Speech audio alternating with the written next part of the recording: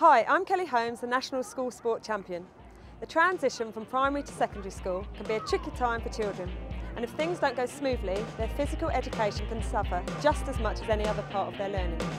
But with planning and imagination, the move can be a positive experience, as you will see.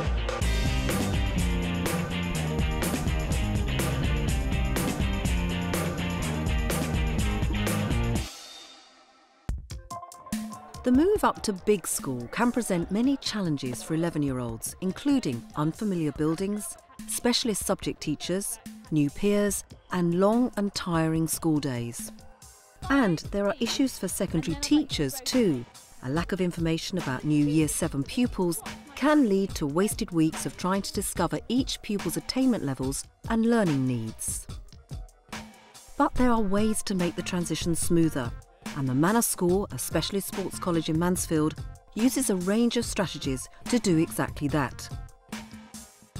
So what we're going to do today is we're going to continue to work on this quality side of things and continue to work on trying to make everything smooth. Catherine Lacey, a gymnastics specialist, has been piloting a 7-week project in primary schools across the local school sport partnership. Just recently, Catherine has also started teaching Year 7s like these at the Manor. In some cases, it means she's working again with pupils she first taught in primary school. In the primaries, Catherine's teaching uses language and techniques that are standardised to maximise continuity between primary and secondary school. I start off by observing the teachers in week 1, so I can actually get some baseline data to see where the pupils are at, where the teachers are at in terms of their confidence and their subject knowledge. I've also had support with HMI Inspector, who's also come in helping me get that baseline data. The following week I then deliver the lesson as a week 1 lesson where I'd feel the children need to be for that year group. And then in week 7, which is the end of the time in the school, it's back to the teacher delivering the whole lesson. We video and we have the HMI Inspector back in again to see what impact the support's had on the project. You have to have 4 rotations, 2 balances and a travel to your mat and away from your mat. How you put that together, I'm leaving that up to you today. Well, what I'm hoping is that we have this this transition from Key Stage 1 to Key Stage 2 to Key Stage 3, so that when children are coming up into secondary school, they all have had the same kind of background, vocabulary, so that it makes it easier for the secondary school teachers then to know where they're pitching their lessons. But also in the same instance, we need the secondary school teachers to know where they're going in terms of pupil attainment and learning. And if we have that kind of standardised across the country, hopefully, we will have the progression which is lacking at the moment. Starting from the same baseline gives pupils from the local primary schools a chance to integrate more quickly when they arrive at the secondary school. And that's not all. I think they will start from the same baseline, and that will help the teaching of the secondary teachers as well, in that they know when they're coming up that they're all at a specific level and that they can teach straight away when they're coming into Year 7, knowing that the pupils have the basic shapes, the basic subject knowledge, so that they can then run with their schemes of work and their lesson plans straight away through.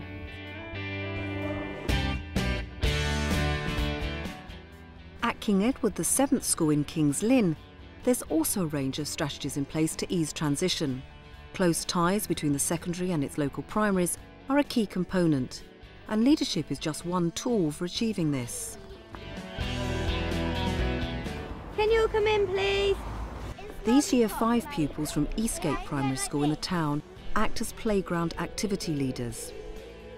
King Edward's, known locally as Kes, invited them to come into the secondary school and trained them there for their new role.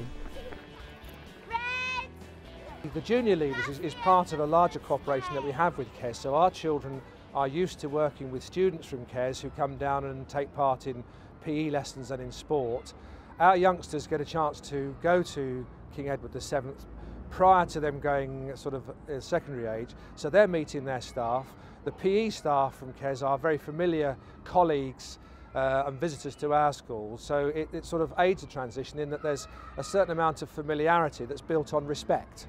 Great, now we're going to go to Chelsea and Lizzie's going to play Ship Ahoy with you. The outcome is not only purposeful physical activity at lunchtime at Eastgate, but also a group of youngsters who've already had a very positive experience of physical education in their next school. I think most of our children really look forward to it. As the summer term goes on and we have sort of links with CARES, they go up and have their visits, they're projecting themselves forward in a really positive way. For example, our special needs children, we have special transition meetings where particular members of their department come down to school, meet the children. Where it's necessary and appropriate, those children have special visits where they go to become familiar with the situation, and CARES find out where they have to provide particular elements for those children. But because we've got close links, and because I think about 80% of our children go to King Edward VII, over time there's lots of older brothers and sisters there, and they see it as part of a continuum, but certainly by the time they get to July, you know, they're really ready to go.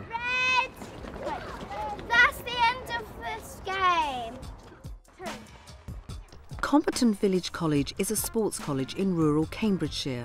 Just like the Manor School and King Edward's, it recognises the importance of a smooth transition. Over the last 5 years, a coordinated programme of initiatives has produced good results. I think before the programme started, it was like it was in many schools at that time, and in some still is. There was PE at the big school, which was often single sex, often quite traditional, often quite games orientated, led by specialists. And there was PE in the primary schools with a lack of really good facilities, a lack of specialism often amongst staff, and a lack of confidence. So the two were very, very different.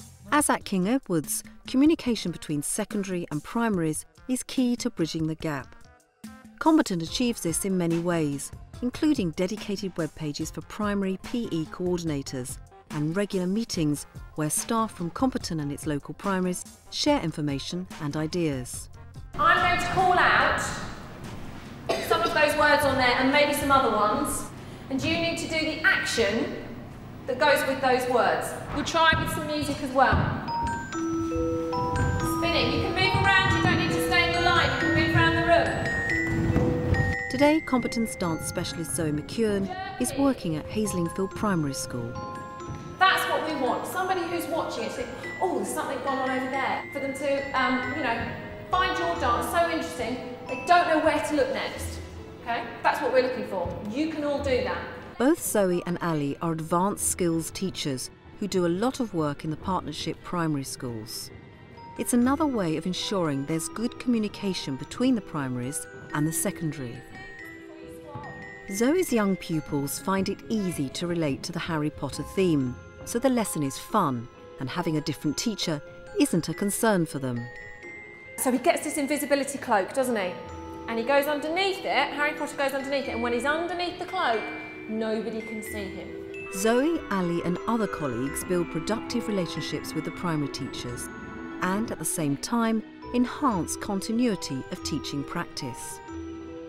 It's a team effort. It's not me teaching and the teacher watching. There is a structure where I will lead the first lesson as a kind of demonstration lesson, but gradually the teacher becomes more and more involved. It's joint planning, and by the last lesson the teacher should be leading it and I'll be supporting. Vicky Nightingale, the PE coordinator at Haslingfield, has already benefited from the partnership. When the PE manager from Compton came and supported me, she showed me things like, you know, the different muscle groups, how to warm up properly, how to name them, giving the children some ideas for them to feed back to you, how I might organise the children, what the exact technique is to throw a javelin, all of those type of things that, you know, you yourself wouldn't necessarily know as a primary non-specialist. They're the specialist when it comes to their children and their age group, and I'm the specialist when it comes to PE, and it's very much a team working together. It's the training, I think, more than anything else for me. I think it's just so valuable. And of course, the other effect of this arrangement is that primary pupils are getting to know the people who will be teaching them when they move to secondary school. Compton hosts an annual dance festival that brings primary and secondary pupils together on its site. There's a range of other tournaments and festivals too, including an athletics festival every summer specifically for pupils in transition. Regular development camps for Year 6s allow the gifted and talented to flourish. and their peers who lack confidence in physical education also get their own extension camp at Comberton.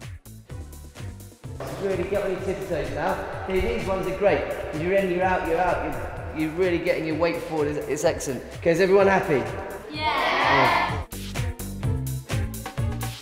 All this contact is invaluable, but not without practical difficulties. We're in a rural area, and so we run all these things, but getting children to them is increasingly logistically and financially difficult. So as a school, we now have 3 minibuses, and we help pay for primary teachers to qualify to drive the bus so that they can use the bus for a day, they can have it at their school, they can bring children to us, they can take their children home again, and we just charge them petrol to do that. So we really want the children to have the chance to come, and we don't want money to be a barrier. Nice and relaxed. Good. Comberton also coordinates the gathering of information about pupils from its local primary schools, giving its PE staff a head start on each individual's abilities. We have more information about all children, what they're good at, what they need help with, and when they come to Comberton, when they come to the secondary school, we put them into mixed ability groups, but they're not their tutor groups. For PE, they are special mixed ability groups. We have the same number of level 5 children in each group, the same number of level 4s, the same number of level 3s. We put the teaching assistants into groups that have children with specific needs. And every teacher who has a Year 7 PE group will know what those children are good at, where their strengths are, what their talents are, and if they have any difficulties or problems in PE, what they are. So we don't need 6 weeks to find out anything about the children in Year 7. We already know everything we need to know about them to start teaching them an appropriate PE programme. So, much of the groundwork for a smooth transition has been done by the time the primary pupils arrive at Comberton. But a further adaptation in Year 7 also helps. Single-sex lessons, like girls' netball, are the exception, not the rule. Children coming into Year 7 have only ever done mixed PE. To them, there's no reason to split into boys and girls. So for almost everything that we teach in Year 7, we teach in a mixed gender groups. The recent change to that this year that we've made is that we are separating 4 invasion games for that one module of work. The boys go with a male teacher for a rugby unit, and the girls go with a female teacher for a netball unit. Manor, King Edwards and Comberton have worked together with their local primary school partners to smooth the transition between primary and secondary physical education. Key elements have been developing personal contact between primary pupils and secondary staff and pupils, using events and resources to help primary pupils become familiar with a secondary environment, ensuring continuity of teaching practices between primaries and secondaries, and enhancing communication and the flow of information between schools. After a lot of thought and hard work on transition, the schools are reaping the rewards. One little boy wrote me a letter a couple of years ago when he'd been to Talented and Gifted Development Camp, he'd been to a football tournament, he'd been to the Athletics Festival, he'd been to his Year 6 intake day, and he wrote me a letter saying, I feel like I'm at Comberton already and it's still July. You know, he hadn't even started. And that is how we want it to be, you know, that they're really looking forward to it. There's nothing to fear. They understand it all, they know it all, and it feels just like a continuation of their primary education.